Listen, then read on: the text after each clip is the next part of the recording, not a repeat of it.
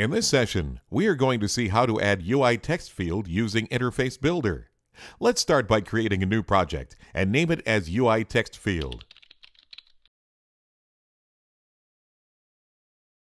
Open the iPhone XIB file. For adding text field using Interface Builder, first drag and drop the text field object from Object Library to the view. We can resize the text field size or reposition it the way we want it to be. Inside the text field, we can set the text using its text property. There are various attributes of the text field which we can modify. If we change the border style, the appearance of the text field changes. Placeholder text, background, text alignment, etc. As we can see, it includes the border style. We can set the placeholder text in the placeholder section.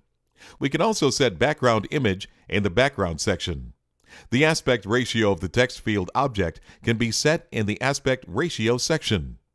Text field also has provisions for capitalization, correction, keyboard type, appearance, and return key type.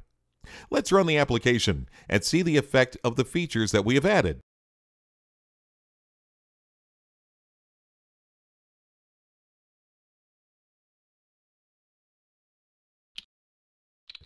Since this is a text field, keyboard will by default respond to it, and we can type input using the keyboard to it.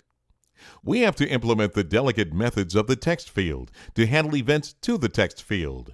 It can be done by adding the UITextField delegate class in the extend section of the interface file.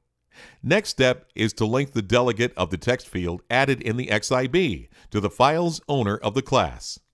Now implement the text field should return method to make the keyboard disappear on touching the return button of the keyboard.